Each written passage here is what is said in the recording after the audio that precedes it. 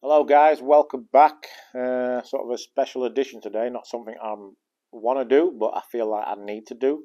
A lot of you will have heard the news, but I just want to basically put the truth out there, really, and put my point of view across, and stop all the gossip and the rubbish I'm reading on Facebook and other social media pages and YouTube and all that crap. So, yeah, very disappointed. With what's happened in, let's say, the last 48 hours is an understatement. But yeah, I feel like I need to tell everyone the truth, really, and my point of view, my opinion. Because I've been reading so much crap on social media, like people just making things up and accusations, and my phone has been blowing up like left, right, and centre for the last 2 or 3 days. Uh, Basically, since someone posted on YouTube that I'm banned. Uh, so yeah, just thought I'd better to do it this way than it is to reply to everyone, which is impossible, and just repeating myself. I just got fed up with it, really, having to answer questions what I didn't really want to answer, really. So I think it's best that I just put it out there myself. Thought about writing, but not the best writer, so I thought just best speaking, not the best speaker either, but whatever. I don't really care. So yeah, so basically, I'll start from the beginning. Really, basically, basically, my punishment is that WPA have fined me $1,500. I had to write an apology letter to Matchroom, and if I do another offence, I automatically get a 12-month ban from all Q Sports. So once I got this email, like a couple of on Sunday night, I was a little bit surprised, let's say, but accepted the decision. Because like a week after the World Championships, after the incident, I got an email from Emily Fraser at Matchroom saying that I've been reported at WPA, and in the meantime, I will be suspended from her events, Matchroom events, until the WPA disciplinary have taken action of what my punishment will be, if any. So that basically ruled me out for the World Masters, which I'm pretty sure I would have got in there, rather as a wild card or an alternate, as two players dropped out at the end. So obviously that was a bit of a blow. But this is like a good about 3 weeks ago now, probably a little bit longer. So I'm thinking, well, so obviously I got in contact with the WPA, told them my side of the story, and they said, yeah, give us a couple of weeks. Obviously, you're going to have a committee meeting, get their delegates together, and go through my side of the version and Matchroom's side of the version, and then come to a decision. So I knew it was going to take 2 or 3 weeks. So I'm thinking, hopefully, it gets sorted out before the UK Open and the World Cup Pool, which I know I'll be playing with Jason Shaw, right? So, uh, so yeah, basically, the World Anti-Doping Association, they've started doing more testing at all WPA Matchroom, all WPA sanctioned events, which is great. They're cleaning up the game a little bit. Over, let's say, the last 14 years, I've been a American style pool player. Let's say I've probably done 7 or 8 of these tests, which is unbelievable, really. But back in the day, you probably do. They probably show up to 1 or 2 tournaments a year, and that's it. But in recent times, I've been starting doing a lot more, probably showing up to every tournament, which is good. So last year, one player failed a test, as we all know, American player, for some crazy reason. He hasn't been given his length of ban or punishment, so he wasn't allowed to play for like a certain amount of time. But in recent times, Matchroom and WPA are letting him play in tournaments again, but still pending his punishment. So again, I'm not too sure what's going on there. That's nothing to do with me. But yeah, it's all a bit bizarre, really. Because I just thought if you fail your drug test, then you automatically get a 2-year ban minimum. So I don't know what's going on there. But anyway, I did a test last year at the World Cup Pool, so no problem. Probably the cleanest pool player what's ever lived. So or one of them. So I'm not worried about doing tests. Great. So anyway, I did a test last year, and then obviously in Las Vegas about 6 weeks ago, played my final 16 match, and the criteria is now, it used to be semi-finalist, now the criteria is, if you get to the final 16, apparently they randomly pick out 4 players to do the test. So apparently it's a draw or something. So I got picked out in Las Vegas, won my last 16 match 10-9. Got to play straight away. There wasn't like a 10-15 minute break. I'm scheduled to play straight away. So I get tapped on the shoulder. I didn't even get my cue in my case before he tapped me on the shoulder, says I've been picked out. So you become their property. There's not negotiable. You become their property, and if you fail to abide by their rules for longer than 5 minutes or something like that, or if you're out of their sight for 5 minutes or refuse to do the test, then you automatically fail the test, even without doing one. So he has to go wherever I go now. So I said, look, I've just been to the restroom. I think the score was like, I don't know, 8-5 or something. So I knew I didn't need to use the restroom or the toilet at this moment. So I go outside, have a coffee, a smoke. He follows me, obviously. Speak to him, fine, all great. So then I go to the room, fill out the paperwork, try to do the test, but couldn't finish it. So he says, look, you can go and play your match. And then if you need to use a restroom during the match, you have to come back to the room and finish it. I'm thinking, well, that's not ideal. But now I'm trying to get my head around that I've got to play another match here. So I'm thinking, I can just wait until I finish the test. So it could be like an hour, 2 hours, 3 hours until I play my next match. In hindsight, that's what I should have done. But I think for the tournament and for the good of the tournament and the organisers, I think I probably should start the match. But in hindsight, it was a wrong decision because I had no focus, no concentration, no nothing. Played absolutely terrible.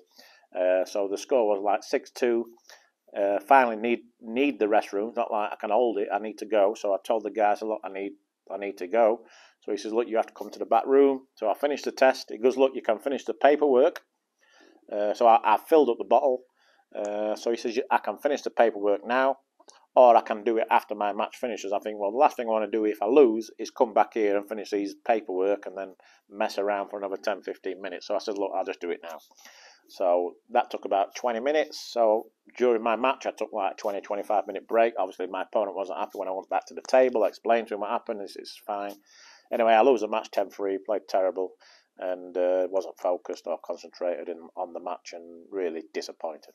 Anyway, a week later, I go to the World Championships in the UK. So again, playing great. Tournament's going really smooth for me. Winning all my matches, pretty comfortable.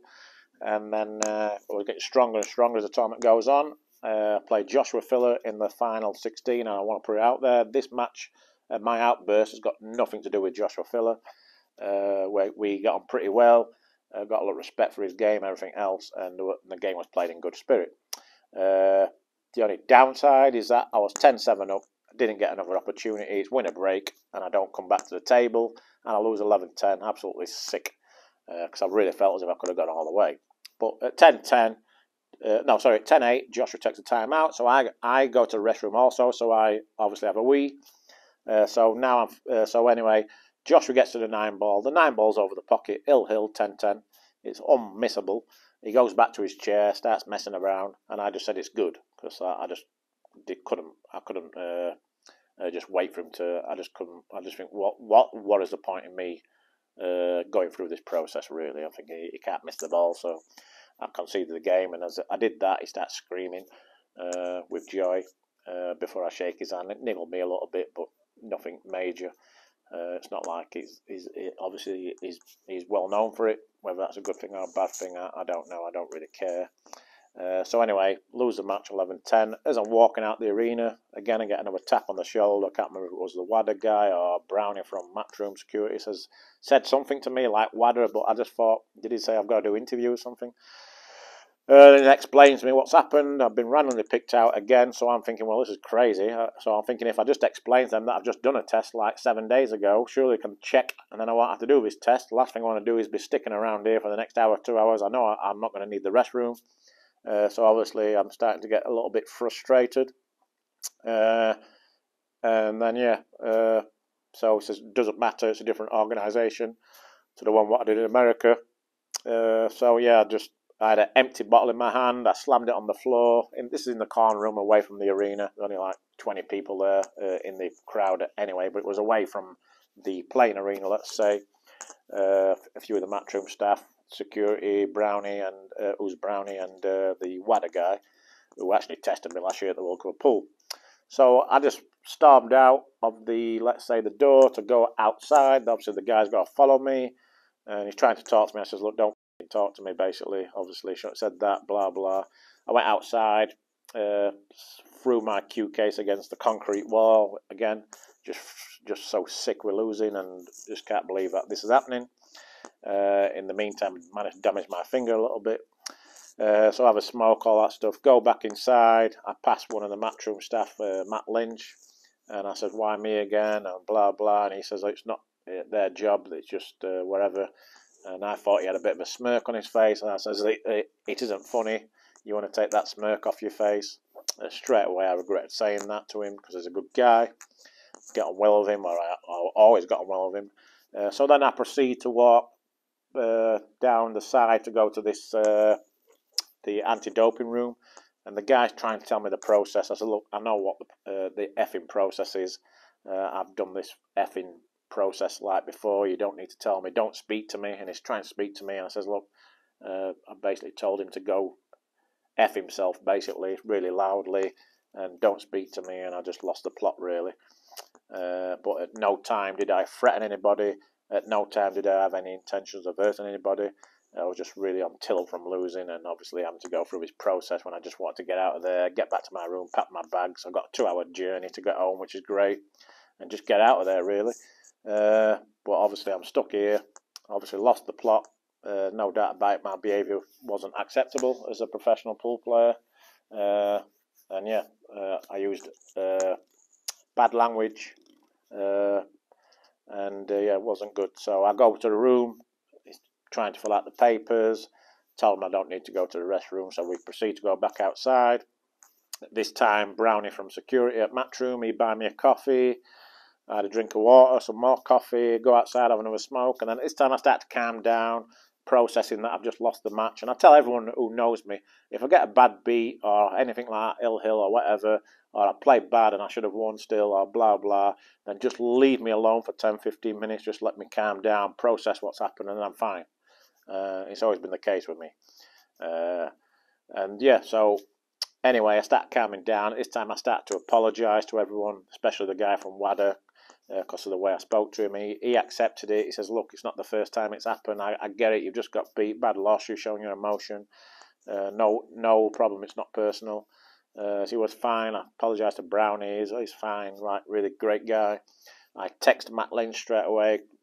I couldn't see him anywhere, so I texted him. I said, look, I'm really sorry the way I spoke to you. He says, yeah, fine, I get it. Obviously, you're emotional from losing.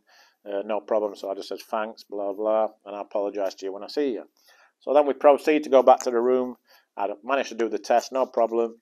And then when I come back out, obviously, Emily pulled me aside, so I'm very apologetic to Emily, quite emotional as well. And she's telling me, look, we need to think about the local pool, all that stuff. So obviously, I'm thinking, what's happening here? I'm thinking I'm just going to get a warning or a slap on the wrist, just give me a good telling off, which I obviously deserved. And they says, look, I'm going to have to report it to WPA, and then obviously they'll decide what's going to happen. So he says, in the meantime, I want you to go home, leave here, think about what you've done the next couple of days. But obviously, I knew what I'd done and all that stuff. So went home. About 6-7 days later, got an email from Emily at Matchroom saying that I've been reported to the WPA. My behaviour was unacceptable. That aggressive behaviour. I don't know what you mean by aggressive. I didn't threaten nobody, that's for sure. And I had no intentions of doing anything like that. I just lost the plot. But yeah, probably used aggressive language, but not in a threatening way. So yeah, so she says, like, in the meantime, you're suspended from Matchroom events until the WPA have decided what to do with me. So the next day, I put my letter to the WPA. Also had a phone call with the WPA, explained my side of the story. So they said, like, give us a couple of weeks. Obviously, we've got to get the committee, the delegates together and decide, look at both sides of the story and decide what to do. So I knew it was going to take 2 weeks. So I'm thinking, well, probably not going to get in the World Masters now. And I was pretty confident that I would have got in the World Masters as a wild card or an alternate because 2 players dropped out. So I already missed the World Masters, disappointing.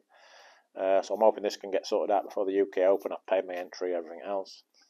And yeah, so Sunday, like 2, 3 days ago, Sunday night, I got my email from the World Pool Association, the WPA, basically saying that I've been fined $1,500. I have to make a letter of apology to Matchroom, which I already done before, but sent another one, probably more detailed, I guess. And then thirdly, because it was my second offence. My first offence was 2016 when I had an incident with Mike Deshane. He basically used abusive language about my wife at the time, and I basically slapped him around the back of the head. That resulted in me getting a $200 fine. I think he got a $500 fine, and he might have got like some sort of suspension from Matchroom events. I'm not sure, but he definitely got a $500 fine. So he got bigger punishment than me for what he said, basically. That was like 6 years ago. So obviously, WPA said this is my second offence, and if I do another offence, I will get an automatic 12-month ban from all Q Sports. So I think, well, so I thought, yeah, so I processed the email from WPA, and I thought, well, obviously I'll no choice really but to accept it. Yeah, I accepted it. I thought, yeah, it is what it is. So they said that they're fining me 25% of my prize money, and I won $6,000 at the World Nine Ball Championship. So 25% of 6,000 is $1,500. My only question there is what would have happened if I had won the tournament and got $60,000? Would I have got fined 15,000? If I finished second, got 30,000 and got fined 7,500, whatever it is. So I'm thinking like. Didn't really understand the wording. I'm thinking like there should be a set figure here. Instead of saying 25%, it should maybe just said 1,500, and then obviously we'll deduct it from your price when you fine. So I'm a little bit confused by that, because I'm thinking that could have been like a crazy fine, let's say, even though I think it's still quite a lot of money. But anyway, I accepted the punishment, hoping that this would be over. They will send their copy to Matchroom, obviously a copy to me. And then obviously I'll get a reply from Matchroom to say that it's been dealt with and everything else. And I thought that's what was going to happen. I'd be able to play the UK Open, and I knew I was going to play in the World Cup Pool in June with Jason Shaw, so we was looking forward to that because I think we're one of the favourites. Anyway, I get an email back from Matchroom on Tuesday, like a couple of days ago, basically, or yesterday. About an hour before they released the draw for the UK Open, and basically saying that we appreciate your letter, we appreciate that you've had the result from the WPA, but from our perspective, my behaviour was unacceptable. I didn't act as a professional, and we've decided that they're going to suspend me for 10 weeks, well, it might be 10 weeks, until August the 1st. So I can't participate in any Matchroom run tournament by Matchroom themselves until August the 1st. So that means I'm suspended from the UK Open and also suspended from the World Cup Pool. So obviously I was absolutely sick, shocked. Yeah, I mean, I'm not going to lie. I was blown away, really, by that.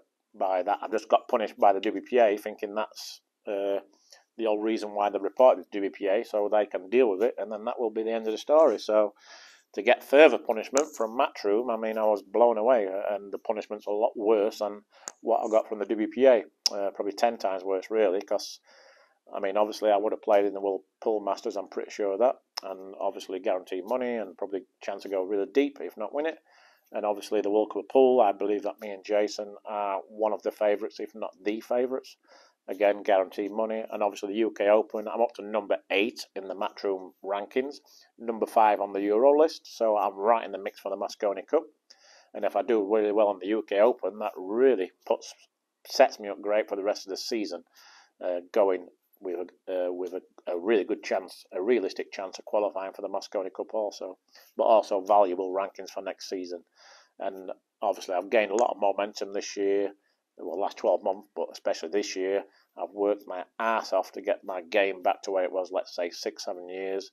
Probably worked harder than anyone else in the game, and I know there's a lot of guys out there who put a lot of work in. I've put a lot of work in mentally and physically, because yeah, I've had a tough time in my life. The last 5 or 6 years, losing my mother, break up of my marriage, which was brutal. Not gonna lie. And I really suffered with depression for like a good 2 or 3 years, and yeah, basically stopped playing pool for a good 2 or 3 years. I was less than a part-time player, and yeah, it was tough times. So it's like COVID come, that messed things up, and then yeah, I've just been working my ass off really to get back where I was, get my game back to where it was, get my life back to where it was really, and still working on that, to be honest.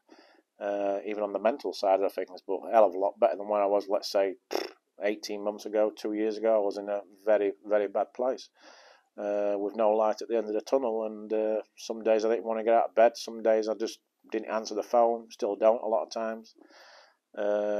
Become unsociable, let's say. So yeah, life was tough. I'm not going to lie. I had my problems. I know a lot of people speak about mental health these days. I'm not one of them what's really come out and spoke about it like a Mark Selby and all them people in the snooker world or whatever, or other sports like well-known celebrities. I know I'm not a celebrity. Maybe a celebrity in the pool world. That's about it.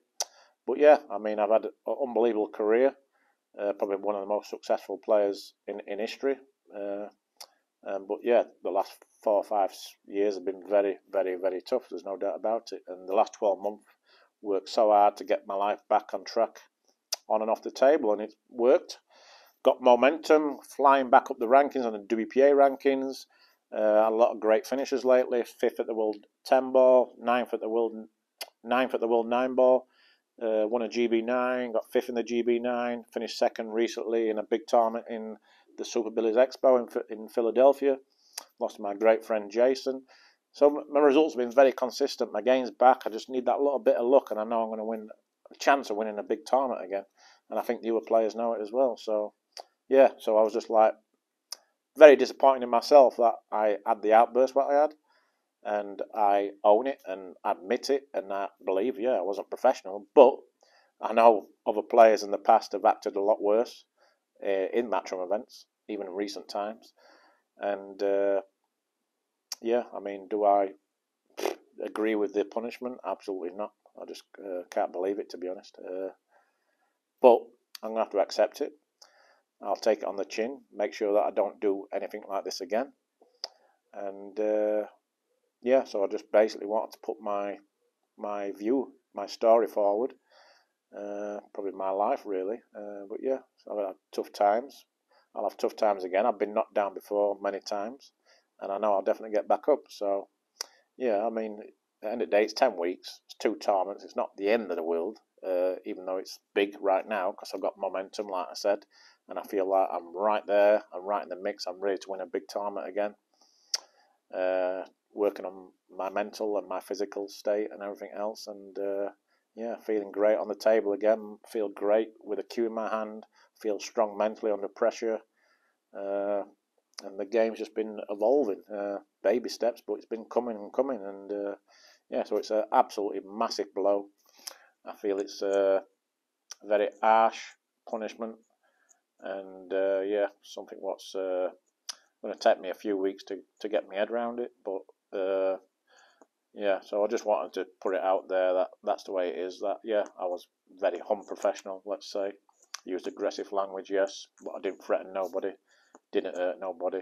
Just had a stupid outburst, and everyone I spoke to says that you'd be okay, and I thought I'd be okay also. I thought, yeah, I'll take my punishment, take my fine, and make sure it don't happen again. So to get double punishment was a massive body blow, and one what come like still a big shock to me. I'm not gonna lie, and one what I find like one what I don't agree with basically. And but it is what it is. I have to learn from my mistakes, get back up off the floor, come back stronger, which I know I will. This will make me even more determined to get right back up there, to win titles again, get back in the Mosconi, all that stuff. Yeah, so everything happens for a reason. Also, Jason Shaw's been punished as well because obviously we was looking forward to playing the World Cup pool. We believe we were one of 2 or 3 teams as the favourites. Unfortunately for him, he's been punished as well. Let's not beat around the bush here.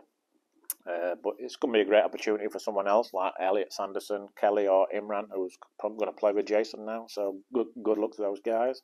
Hope they do well. But for me, yeah, just going to take a few weeks away, brush myself down, get myself healthy, get myself mentally even stronger than before, do some fishing, which I'm looking forward to.